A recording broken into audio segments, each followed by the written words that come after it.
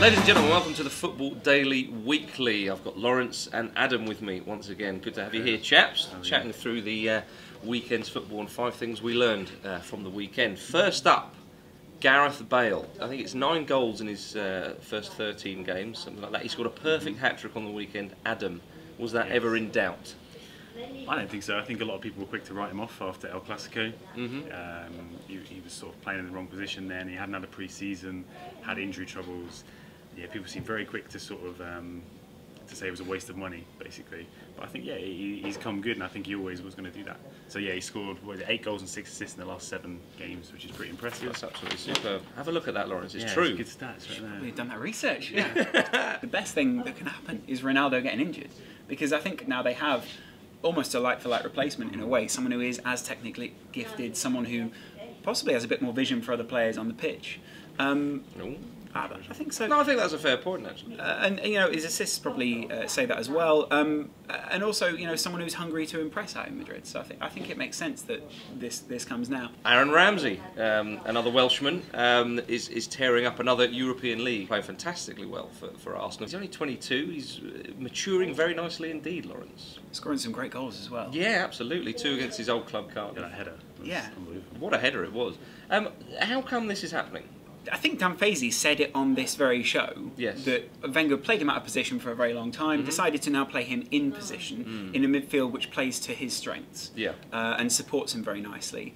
And part of this Arsenal balance is that Ramsey does have that freedom to move around in the space just behind the strikers. And that, I mean, that's lovely for him as well. The fact that he can have that freedom and be supported by the likes of Arteta, etc., who make him a much better player, I think. Flamini's been crucial. Also, let's say the emergence of Giroud in this Arsenal side has probably benefited the midfield directly behind him. And I think that's really important. Is they've found someone who links up the play quite well.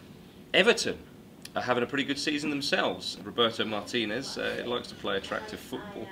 And they're playing well. They beat Stoke City 4-0 on the weekend. I mean, Laurence, it's good times down at Goodison Park this season. Great times. Everton fans now finding it hard to admit that they haven't always played beautiful football, and it has at times been. Is that right? Quite physical. Okay. And sometimes quite formulaic. Whereas this seems a bit more beautiful, and there's a lot more freedom to the play that they have.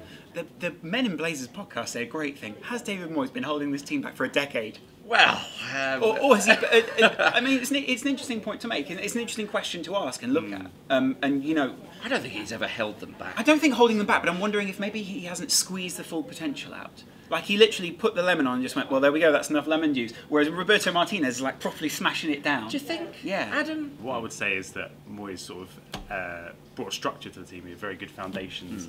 And you might say Martinez has built upon that with his squeezing of the lemon. These players that he's brought, I think, but I think these peppering a lemon. These sort of the loan signings he's made have been inspired. I mean, Delafeu looked amazing. Yeah, I think Martinez he's definitely developed it. It's evolved.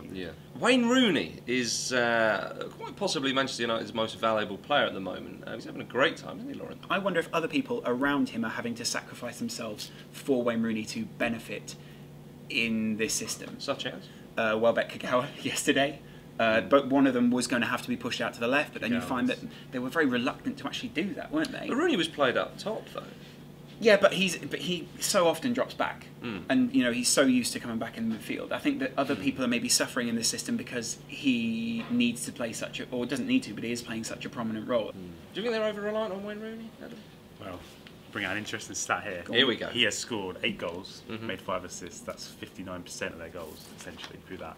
And in the last few seasons, he's always been about 30% of their contribution in terms of goals and assists. So, potentially, yes. Newcastle United are having a good season. Are they? Sounds odd to say, but they are. The league table doesn't lie, as the old cliche goes. They didn't have the best of starts. They were losing games. They were dropping points here, there, and everywhere. But they've won their last 4. And they're in the top half, quite comfortably in the top half. I mean, challenging for Europe, dare I say, Laurence? Not challenging for Europe. Okay. You did dare. And I don't think they are challenging for Europe. I think it's good that they are where they are, but I think that Newcastle fans and Newcastle media are certainly very realistic. After the up and down seasons that they've had, they want to level the ship. They're only 2 points behind City now, which is there you go. Pretty impressive. I think when they sold Demba Ba last January, they were really missing that sort of striker. Pape Cissé's form just deserted him completely. So bringing in Loic Remy, I mean, he's been fantastic. He's scored 8 goals this season, so it's just improved them. Cabaye as well, resurgence of Cabaye in this side. And keeping Cabaye was crucial. Yeah, and it looks like they'll do the same in January, according to a lot of Newcastle sources. So that's great for them. That's what we've got time for this week. Thanks for watching. Also, big thanks to Adam and Laurence for your views and insights. Leave your comments below on what you've learned this weekend. On Wednesday, we will be back talking about European transfer activity and which players will be going to some of the big clubs in the European leagues. And do get your comments in on who you think's going to go where. So thanks for watching, and we'll see you next time.